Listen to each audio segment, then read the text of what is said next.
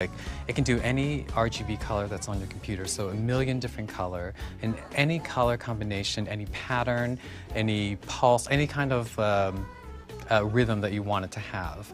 And what was going to happen first was the socks were going to light up, and then it was going to come up through the tuxedo stripe, and then it was going to come up at another point through a stripe that we put through the jacket and underneath, and then come off into his glove. Basically, the way that you made it work was somebody had a remote control like you were playing a Wii game.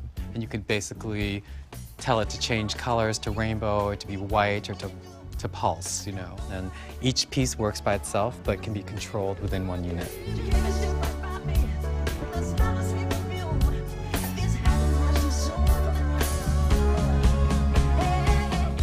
You know, we had the option of it being programmed to the choreography or to do it manually. I know that his favorite part was when it went kind of like through a rainbow color and then just pulsed really bright, you know, like, so that was probably going to be in there quite a bit. But, you know, there were moments where, you know, a light was in the sock and would like rapidly come up through the leg, through the jacket, and out through his hand, you know, like there's a gesture that he does when he kind of points up into the sky.